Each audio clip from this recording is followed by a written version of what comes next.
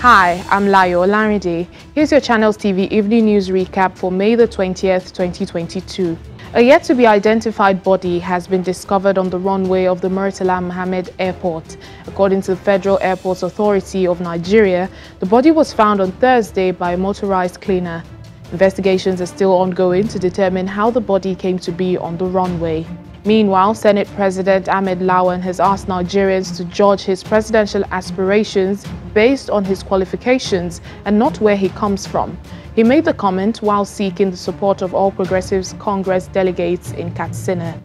The law too that bars Okada also bars Keke. Keke should not be found on major highways and bridges in Lagos. And the Lagos State government has reiterated its commitment to clearing out commercial motorcycles, popularly known as Okada, from the city's highways. Speaking on Channels Television's Sunrise Daily, the Commissioner of Information and Strategy, Benga Omotosho, said commercial tricycles known as Keke are also not excluded from the state's drive to ensure maximum sanity on its highways. On the international scene, Russia is set to cut its supply of natural gas to Finland on Saturday morning.